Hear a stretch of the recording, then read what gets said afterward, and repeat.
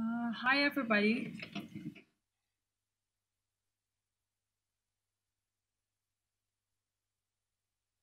My PhD at Delft University of Technology, and my focus is on developing reputation metrics for internet intermediaries. As we go through the presentation, I will explain what are recognized as internet intermediaries and what are reputation metrics, etc. So the project that I'm working on is a collaboration with SIDN, the .NL Registry, and NCSC, the National Cybersecurity Center. So I will start by the question that we were posed some months ago by the Dutch police, that they would like to know that who are the worst hosting providers in the Netherlands.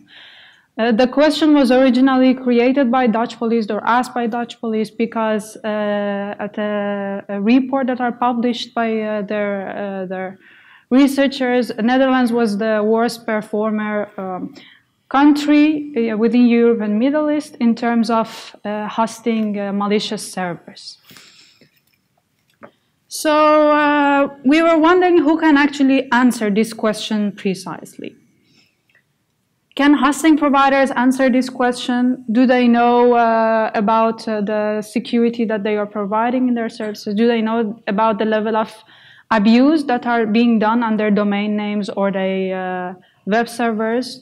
And do they know how bad they are performing in comparison to their competitors in the same market?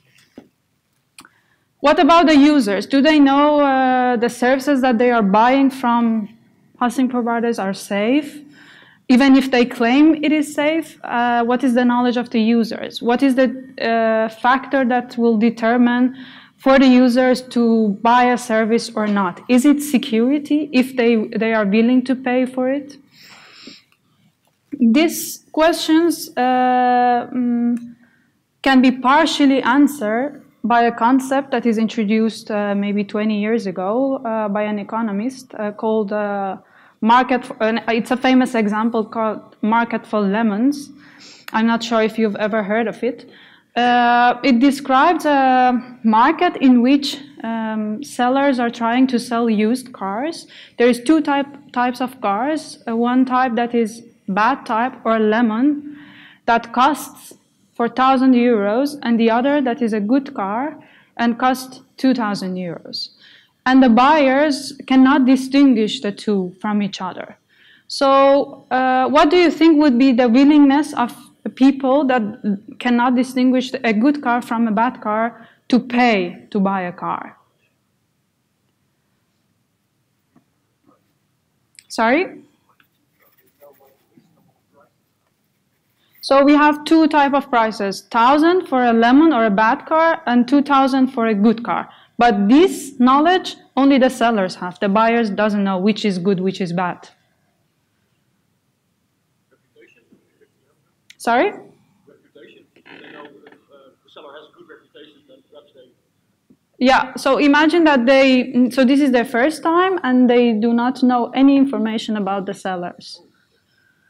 So the guess, or well, this is explained also in the article, that the market price or the equilibrium market price will yield towards 1,000 euros because price would be the proxy for the users, and of course everyone is willing to pay less if they don't know the quality, they cannot compare the quality.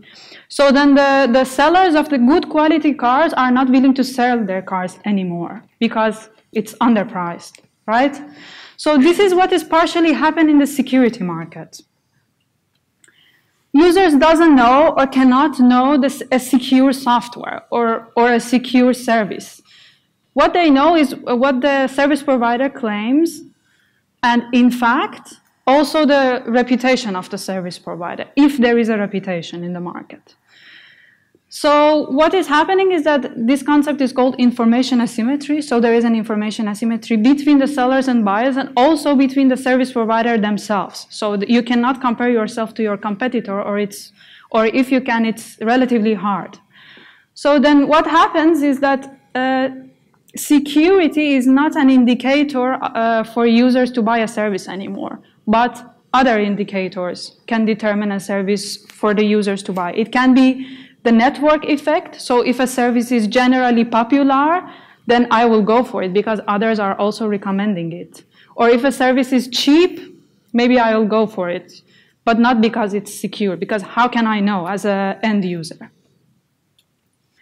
So then, if the sellers or the providers of the services know that the users cannot distinguish how secure their service is, and even if they can, they are not willing to pay for it because it's not something tangible, then their incentives to improve the level of security of the services that they are providing is not so high.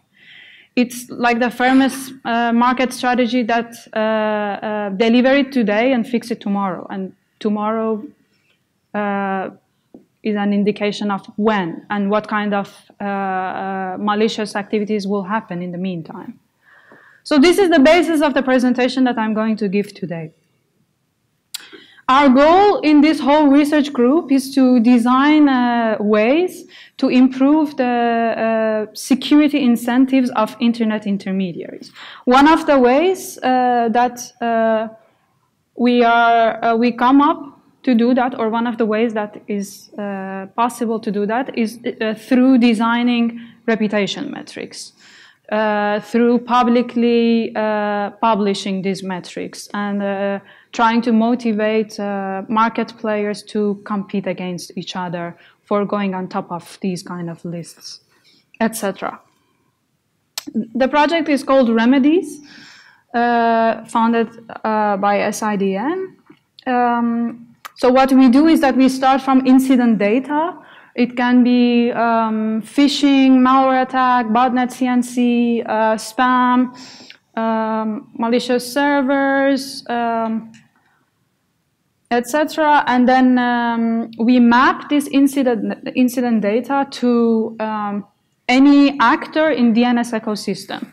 These actors are registries, registrars, TLDs or TLD providers, authoritative name servers, and the resellers of hosting providers, etc. And then we come up with the reputation metrics. So these metrics are designed in 3 levels. The first layer is the TLD layer, TLD like .nl, .com, or any other examples. And we design a metric to count the maliciousness of a specific TLD provider for different things. It depends on the feed that we are using. It can be that the number of botnet CNC servers is an indicator, or it depends on the feed. On the second layer, we focus on the players within a TLD. So these players are, as I named, also can be hosting providers, can be registrars, their resellers.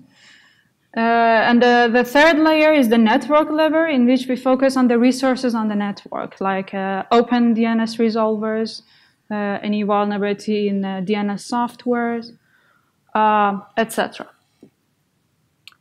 So from now on in the presentation, I will show you examples of the case studies that we did up to now. The first one will be security metrics for TLD providers, and the second one will be security metrics for hosting providers.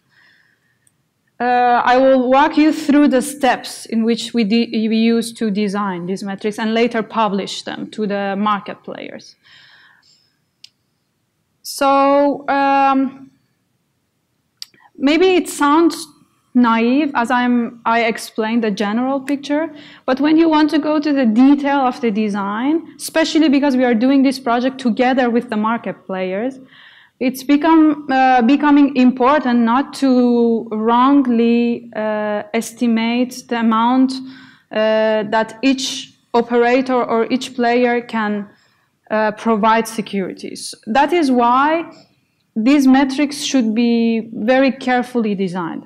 One of the steps to take into account all the possible end users of an actor, in this case TLD service provider like .nl, is to normalize whatever we come up of a maliciousness of a network by the size of that player. So for instance, imagine .nl TLD provider, how you can estimate the size of .nl domains. Either you have to have access to .nl zone file, or you have to have a way to have access to passive DNS data, which is not yet completely 100% presenting the number of domains in a TLD. Or you get it from different independent sources like Anti-Phishing Working Group that publishes the amount of domain per TLD, etc. So that's what we did.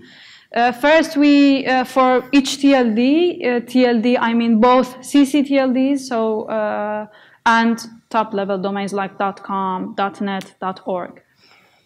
We used their zone files if the zone file was open access, and also to cross-check that, we used the records published by Anti-Phishing Working Group last year, and also our passive DNSDB data from Farsight Security. So what we counted to estimate the size was three different estimates. We counted number of unique domains, number of fully qualified domains, and number of URLs. This count, you will see later in the presentation that how this count can affect a place of each network player in terms of maliciousness or abuse level.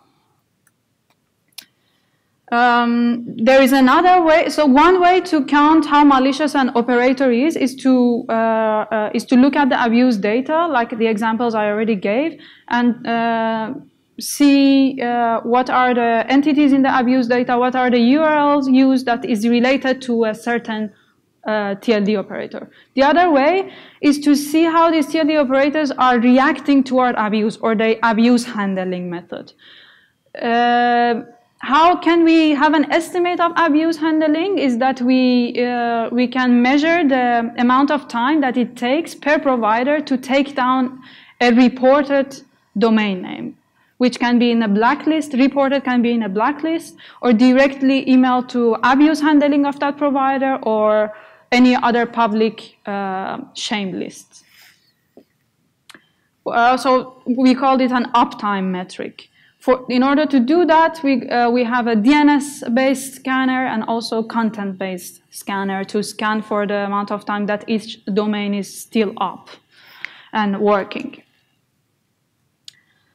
So the data sets that we used are from different sources. We used data sources from command and control servers provided by Zeus Tracker, phishing URLs from PhishTank, an anti-phishing working group, and different kind of malicious URLs from Stop Badware, which is a firm, American firm working with or partner of Google Safe Browser. So this is how we counted number of abuse per provider in each abuse feed.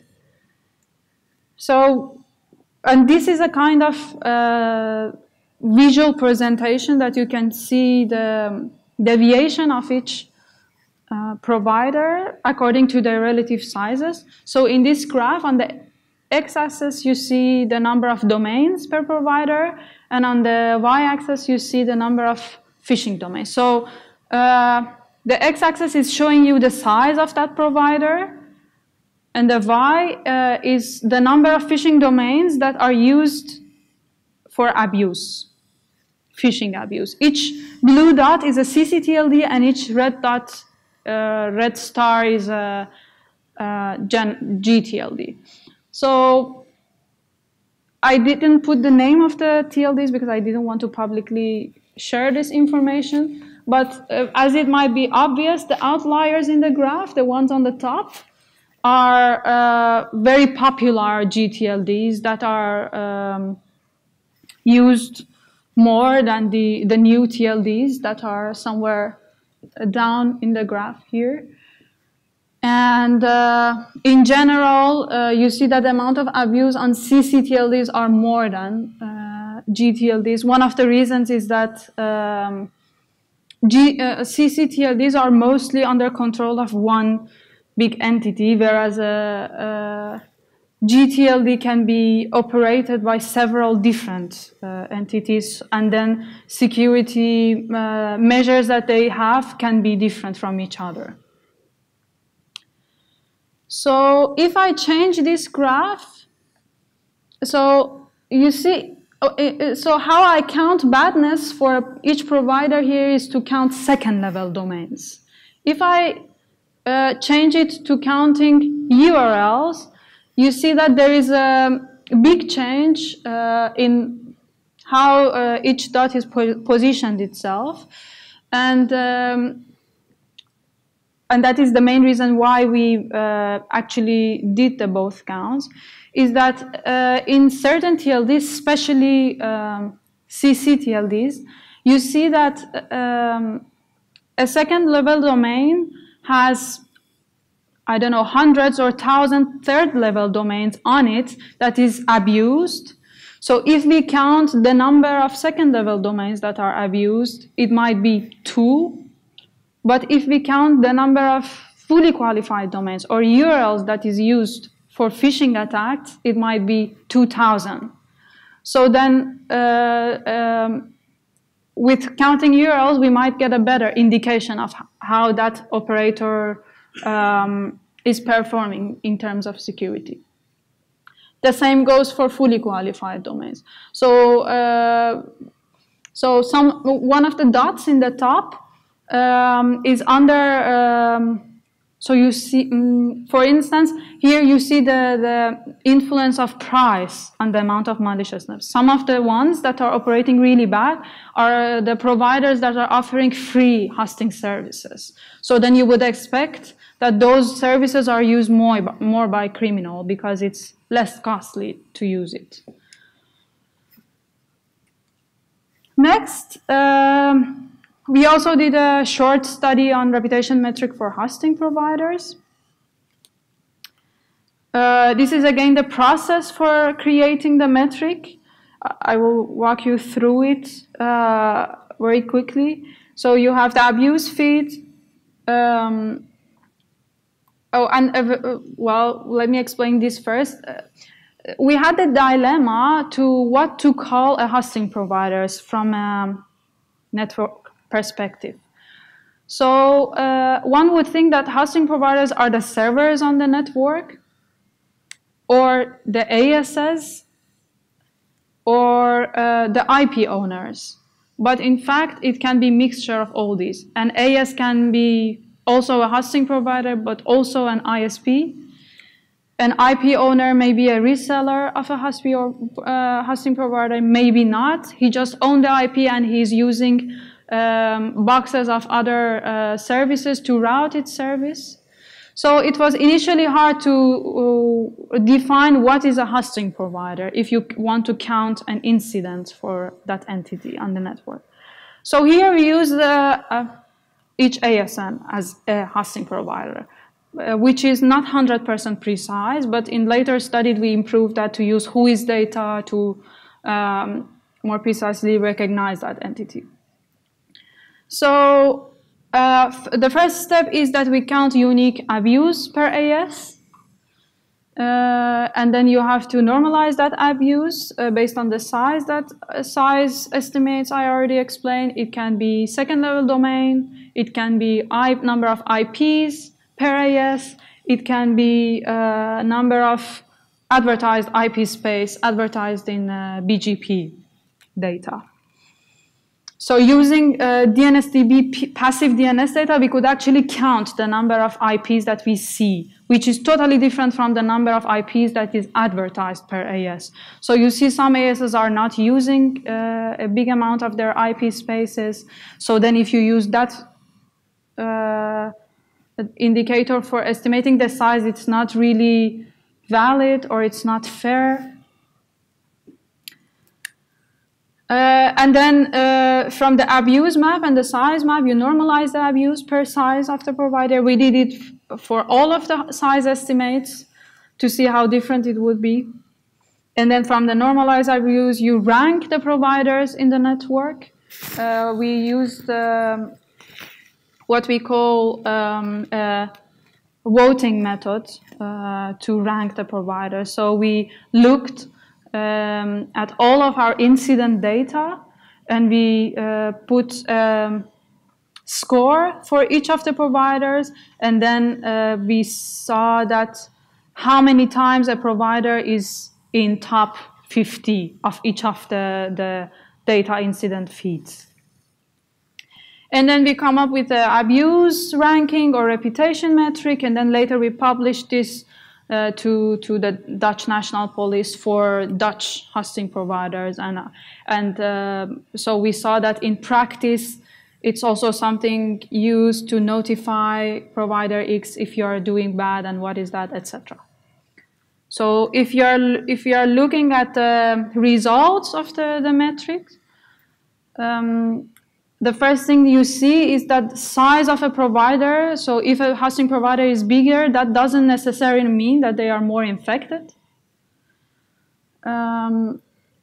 And indeed, the worst performer, which has rank 1, so the rank is from 0 to 1, has rank 1 is indeed not the biggest, neither in terms of number of second TLDs it's hosting, nor in terms of advertised IP space. The color bar shows the size of advertised IP space per provider. And of course, each circle in the graph is a provider. So if we compare both of our metrics, so the uptime metric, or the time that it takes a provider to take down an abused domain, we compare this, which you can see on the x-axis, with the number of times that phishing or abused domains are reported, so occurrence of the abuse per provider.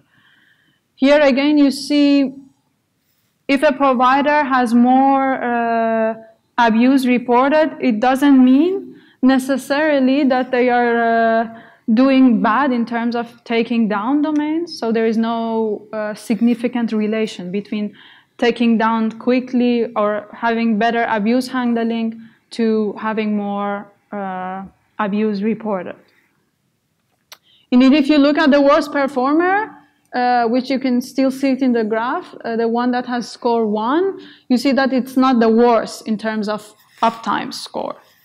So there are a bunch of really small hosting providers that are probably doesn't have the facilities or does not have the enough investment to invest on abuse handling, which we would guess. We would guess that a lot of these resellers wouldn't have good abuse handling in place. And when we are talking with hosting providers, the feedback that we are getting is that most of the abuse is coming from the resellers, but not the main entity.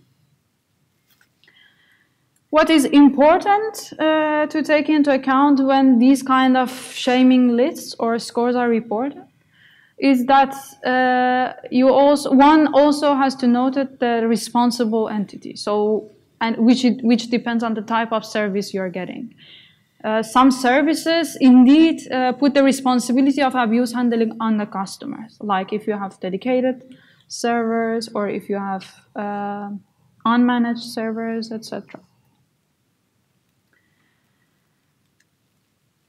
To wrap up the presentation, what are the practical implications of what I just explained? As I explained in the beginning of the presentation, the main reason this whole research is being done is to reduce the information asymmetry that is present in this market. So you can help users to be able to evaluate the services that they are getting, also to help the providers themselves to be able to evaluate themselves with their competitors in the market. And then this is a mechanism to improve the incentives of these providers to perform better. And to give you an example, last year we did the same study for ISPs, or last year, 2 years ago. And we presented our results in a meeting in OECD meeting. And then indeed that was resulted in creating anti-botnet centers in the Netherlands and some other countries in Europe. Let alone that later on we also investigated the effect of these anti-botnet centers. What the point I was trying to make is that indeed making the metrics can affect the actual market players to improve better. And then they can also see how effective their policies are, if they are initiating some kind of anti-botnet centers or other similar initiatives.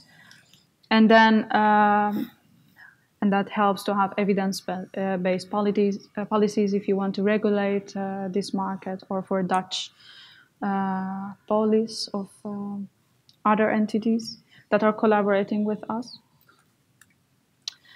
That was it. And if you have any questions, yeah? Is there any metric that you would like to have but cannot currently determine because there's no data to establish a metric? Yes, they are. So indeed, what I've just presented is a result of us begging for data. It's always very hard to get the data that we want. And even if we have few data sources, it's not always legitimate to use those because they can create all kinds of biases. So in order to make a comprehensive metric that can actually be an indicator for an entity like police, we have to have different data sources, different varieties, different geolocations, so we can claim that so this metric is actually explain what's happening. We had the same issue with registrars, because we are also, so a part of the project is to come up metrics for the registrars, but it's really hard to get access to the size estimates of the registrars. The data is not publicly available, and those who have it are not willing to give it for free. And we are a research institute, so we cannot pay, and etc. Yeah? There is a survey being published, including the names of the service providers. No. Well, let me correct my answer. It's not publicly published, but for instance, the result for .nl TLD is being discussed with the operator themselves in a private meeting. There is so we published like 10 days ago a paper that for hosting providers, what I just explained, but we didn't name anybody yet. And because we may have to go through some legal issues that we prefer to have them in advance. But I've done research in first year of my PhD on banks and the fact that why some banks are targeted more than the others. I used Zeus data and I published the names. So, but I just went through that process of making sure that nothing will happen if we publish and it doesn't have any legal issues, etc. Yes? You said earlier that in a graphic there was not much difference, or there was no difference between taking an infected domain offline quickly or taking an infected domain offline very slowly. But does that not mean that there's not much incentive for the hosting provider of that domain to clean up? If you are, because I'm not sure if I said so. Yeah. So what I said was that there is no relation between if a hosting provider is taking down its domain quickly or quicker and the fact that a hosting provider has more reported domains. So what I claimed is that you might be a hosting provider that has a very good abuse handling unit, but yet you have a lot of abuse reported domains. So, but of course, if you are good in terms of abuse handling, which then means less uptime score, you are more incentivized to also clean your reported domains. But that is what you refer to is indeed the base problem that we are tackling here. So we are trying to incentivize these players to wake up, basically, as they call it themselves, and to act upon what is being reported to them.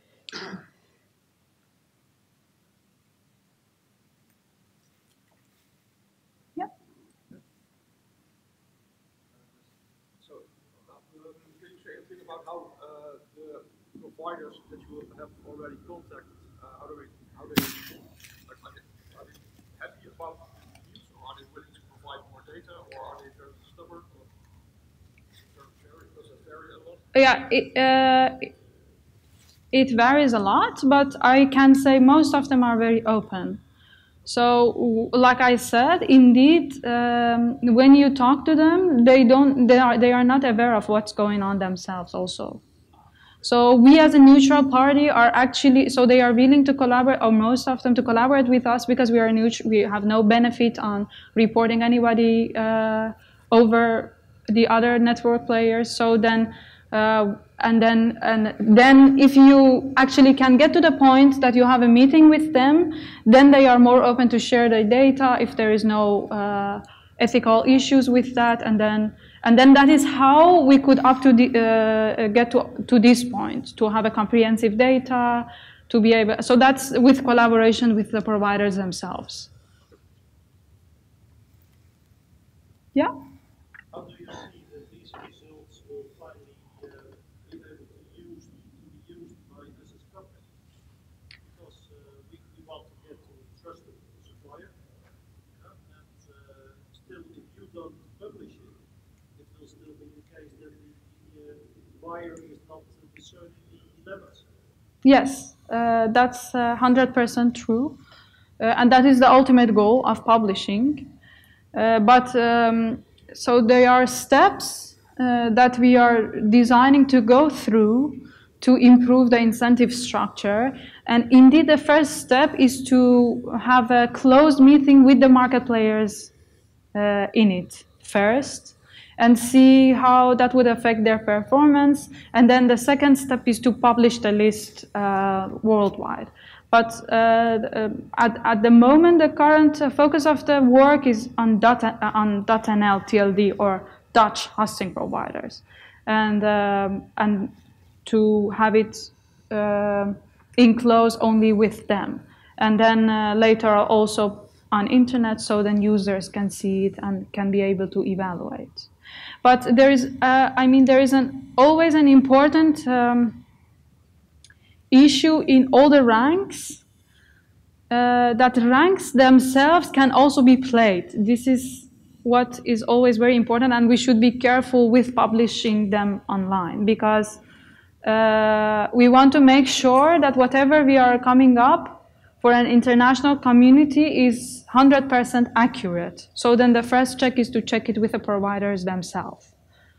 And the checks are indeed all the variables that we use to normalize, like the size of the provider, or whatever data that we see in passive DNS databases. Is that true? Is that you really the IP size that you're using? Is that really? So then we can improve our studies and research.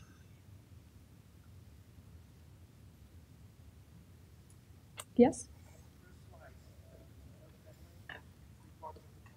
Yeah?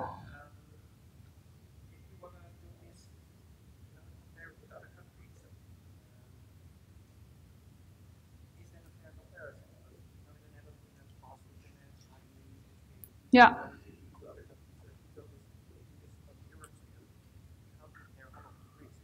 Yeah. So the question was that so if I go back to the slide, the question was that is it fair if we come up with such a visual presentation for comparing badness in a country like the Netherlands, which may not be comparable in terms of other variables like the speed of internet, or even accessibility of internet, or the number of internet users. Indeed, that's true. We are not doing these kind of things, and this is indeed the reason why we are using size estimators. So this is how you normalize an effect of something controlled for another variable. So, but what is important, and we see the trend, is that there are a lot of malicious activities initiated from other countries, but the servers are located in the Netherlands. It can be due to legal properties of Dutch hosting providers. There is more research is going on to that. And it's indeed because a lot of hosting providers are giving free services. So then it attracts international community. It doesn't mean that Netherlands itself is performing bad, but it can be that it's a haven for a lot of malicious activity from all over the world.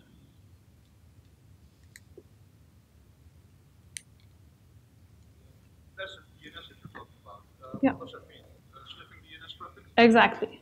So the question was that what is passive DNS data? It's the data gathered by sensors sniffing passive traffic. So basically we have an overview of what domains are queried.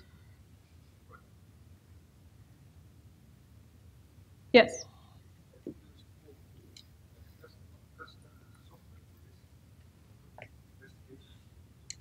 Sorry?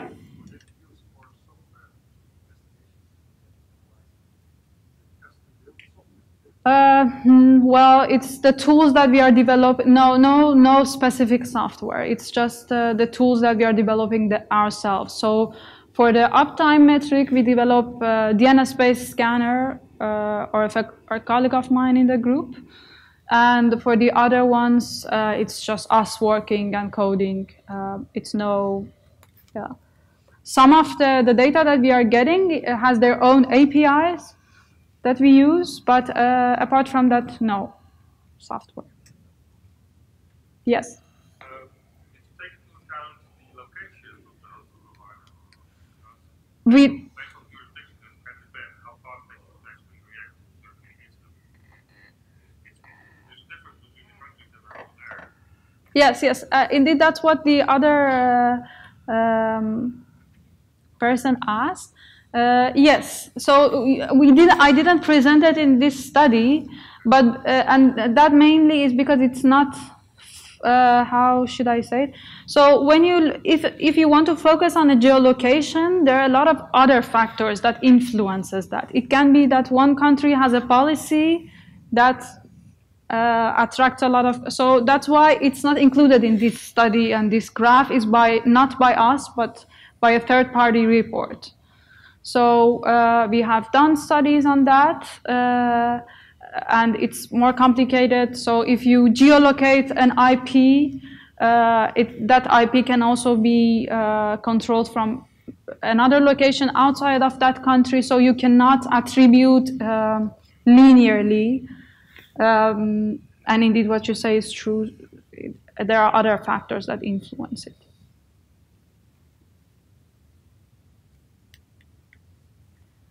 Any other questions?